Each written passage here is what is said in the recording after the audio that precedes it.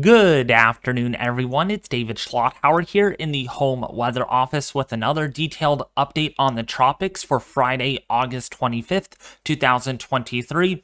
In this update, we are really going to be focusing first on the Gulf of Mexico as we have an area to watch. This has an 80% chance, that's a high chance from the NHC, for the possibility of tropical development. We could even see a tropical storm or hurricane as this makes its way into the Florida area, possibly impacting other areas too, while we're also going to keep an eye on Tropical Storm Franklin that could also become a hurricane in the next few days.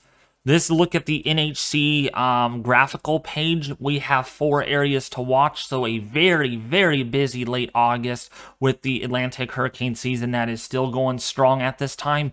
Our first area to watch, again, this has an 80% chance in the next 7 days. That's a high chance for tropical formation. And let me briefly read this out to you all because that's my job. So Northwestern Caribbean Sea and Eastern Gulf of Mexico, this is actually dubbed Invest 93L right now. Satellite images indicate that the area of low pressure over the Northwestern Caribbean Sea is gradually becoming better organized, with increasing thunderstorm activity and a better defined low-level circulation. Environmental conditions appear conducive for further development during the next several days, and a tropical depression or storm is likely to form by late weekend or early next week, while it moves generally northward over the Eastern Gulf of Mexico. Interests in the Yucatan Peninsula of Mexico, western Cuba, and Florida should monitor the progress of this system. Again, that's an 80% chance. We're keeping an eye on Franklin. We'll get to more of that towards the very end of the video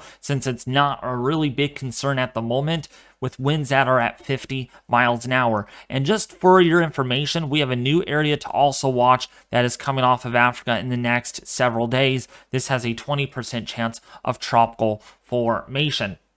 So this is a close-in, zoomed-in view. Actually, let's go to that. So this is a look at with what we are looking at. This is dubbed, again, Invest 93L. This is if you get your bearings straight, this is the Yucatan Peninsula. Oops, my pen is not working. Here's the Yucatan. Here is Cuba, and here is the island of Youth, and here is some of the Cayman Islands. And off the side of the map is Jamaica, and you know it's not there, so this is going to the north. And when we look at the visible satellite imagery, we definitely have a semblance of a circulation. There is no doubt at all, possibly getting a little tighter in the last few frames where we're starting to get northerly wind getting pulled in out of the north. We have southwesterly wind here on the southern side. We have easterly winds here, and we might have semblance of easterly or southerly winds here, easterly winds on the northern side. So we have a circulation that might be developing a little quicker than what most models are indicating, which lends better confidence that this is going to be an area that we really got to watch. And it's going to transverse some very warm sea surface temperatures of around 32 to 33 Celsius over the next several days with high upper ocean heat content. The background state could become very favorable and conducive for significant strengthening with Invest 93L. Could even become a major hurricane if time even allows that. So there's a high ceiling on this system.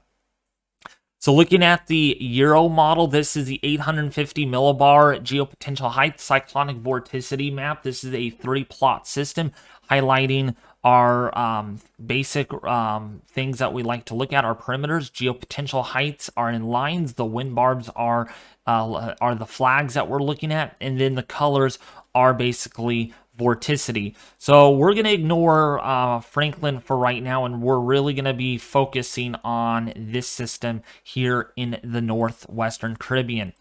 So going forward here on the Euro model, this is by Saturday morning. We can see there is our vorticity. Possibly it looks a little bit more better defined than what the Euro actually indicates based on my analysis. So it won't be surprising if we see some recorrections with the Euro model as well as the GFS and some of the other global models that are beginning to follow suit with this too. So going forward, the question is, how's this all going to evolve, right? It's very hard for models to situate a system that could be stationary here over the Yucatan Peninsula. The Euro shows this remaining fairly stationary over the next, say, couple of days, 3 days. But if we get a perturbation that forms further to the east here, this could be able to spend more time over the waters and be able to develop a little more quicker, which is why some of the models are going crazy at showing a possible tropical storm or a high-end storm or even a very powerful hurricane somewhere in a major category. And we have had some very wild scenarios with how this might evolve. Now, let's go all the way into the latter part of the weekend, into Monday. Eventually, the Euro wants us to consolidate over the next 84 hours with a little stronger vortex, as we can take note of on the vorticity forecast. And then going out to day 5, or near day 5, that is. This is for Tuesday afternoon, August the 29th. And yeah, that's a semblance of a strong tropical storm. Somewhere in about 65 to 70 miles an hour. Could become a hurricane as it approaches the Big Bend of Florida here, near Tallahassee, near Jackson, Florida, near Ocala, Florida, by at least day 5. That would be Wednesday morning, August the 30th. So this is going to be on our radar for a while, as it remains a huge impact potentially for some of the Gulf Coast here of Florida, as well as Mississippi, including for Alabama. There's a huge window of uncertainty here on exactly where this is going to be moving towards. We know it's going to probably launch into the north, towards the north, but where and when is going to be a huge question. Things evolve pretty quickly. By roughly this last day of August into September, we can see the system moving off the Carolina coast as a possible strong tropical storm. Now, if we look at the GFS model, let's take a look at that really quickly. We have seen some differences. Now, the GFS is going to go crazy, of course, because it can see these little lobes of vorticity a little bit better than what the Euro can see. It's going to kind of go Willy Wonka a little bit on this. So the Euro had this in about 84 hours there. Actually, these are very, very consistent on top of each other. So we know that a wave might evolve here by Monday. And by the time we go into, say, day 4, day 5, or about day 5, I should say, by Tuesday night into Wednesday, we can see how strong that really gets. This thing explodes in intensity. So again, we have a really high ceiling on this, potentially a strong hurricane or a strong tropical storm somewhere in that books, but it won't matter too much here. Depending on exactly where this hits, we could see some very intense rainfall rates that could cause some life-threatening flooding, storm surge, damaging winds, and a lot of problems that we do not like to see with these systems. And we all know how warm the Gulf is, and it could facilitate some very intense hurricanes this time of the year. So even so, it's just an area to watch. Now, this could turn the corner pretty quickly. Looking at the deep layer moisture plot here from tropicaltidbits.com, there is a lot of moisture on this wave across the Northwestern Caribbean. We can see the green colors indicating or denoting a lot of moisture. This is going to stay in the deep tropics for a little while before eventually what is with it here with the Euro indicates that we're going to have a lot of moisture here, but also at the same time it indicates we might see quite a bit of shear with this system as this moves northeast into Florida. Now, whereas the GFS model, if we kind of go back here, it indicates that we might have a lot more moisture, which seems to be, given how much deep convection that we saw on the satellite imagery, take note of a very explosive convection. So this is preconditioning the atmosphere. So the GFS maybe, just maybe onto something, and therefore we're just going to have to monitor the model trends each and every 6 hours to see how this all evolves. But if this evolves pretty quickly, we could have a strengthening tropical storm or hurricane at landfall on the panhandle of Florida. Now, what's the environment looking like at 200 millibars? So this is a look at the Euro model. Of course, anticyclonic flow at 200 millibars, which is about 34,000 feet above the surface. We have a trough here. We have another trough up here. So this is going to keep this belt of westerly winds in place for a while as the wave tries to get ejected northward. Now, again, depending on where the wave is at this point, if it's over here, it might find itself in lighter shear conditions, versus if it's over here, it might find itself in more stronger southerly shear perimeters. So it's about where this consolidates. And if we go back and look at the satellite, does it consolidate? Let's look here. Does it try to consolidate here? Does it try to consolidate over here or over here? We just don't know yet. We saw how Ian evolved, right? We thought it might consolidate closer to the coast. The northern wave of that consolidated. So we could see the same thing happen here. And if it does, it could take more advantage of the warmer waters and lighter shear conditions.